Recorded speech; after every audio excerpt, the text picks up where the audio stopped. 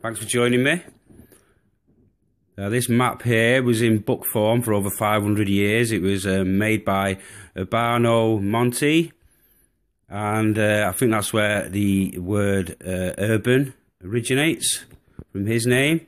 It's been in book form for over 500 years. I don't know why. And it was recently bought at auction, probably by a Freemason, and made into it's been called a planet sphere. Now you can clearly see all the detailing on it. This is an amazing flat Earth map. I'm not Eric DeBay, but look at the pictures on it. It clearly depicts the sun and the black hole sun on there.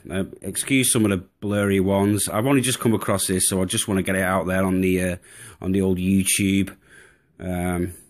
The detailing's amazing. Anyway, it was made over 500 years ago by Urbano Monti, an Italian guy. It was 60 pages long in book form.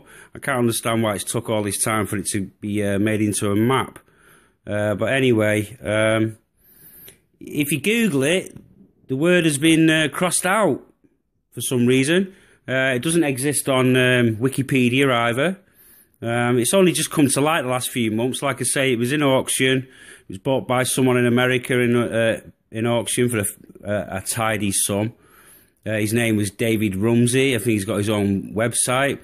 Well, he's calling it the planisphere, yeah. As far as I can see, Urbano Monti never named it the planisphere. That's just the name that they're giving it to make it sound like it's supposed to be a sphere, and it isn't supposed to be spherical at all. There he is. There's the guy. If you can flick it up and down on the picture on the left, it shows him at an older age and an earlier age, because I think it took him 30 years to make this map. Anyway, it was always intended to be a flat Earth map, and it appears somebody's trying to rewrite history with this one, because it actually says, if you look up Urbano Monti, he designed it so it could be pinned on a wall and spun round for you to view it. It was never supposed to be in a spherical form, so somebody's trying to rewrite history yet again. Some sort of Masonic plot or an elitist plot. But anyway, so excuse some of the blurry pictures, because I'm just showing you the illustrations from. It's been in book form for 400 or 500 years, so I don't know why. Yeah, so it was bought by a guy in America recently. And like I say, Urbano never intended it as such to be called a planisphere. That's just something that's been made up. The first globe was created in 1492 by a guy called Martin Beheim in Germany, and this is way after that. And like I say, Urbano never intended it to be a planisphere.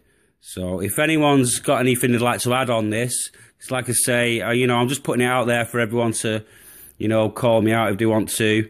There's the guy who invented the first globe, probably a Freemason, Martin Beheim. I think he was German, Masonic. I'm looking for a few Masonic symbols, but I can't find any.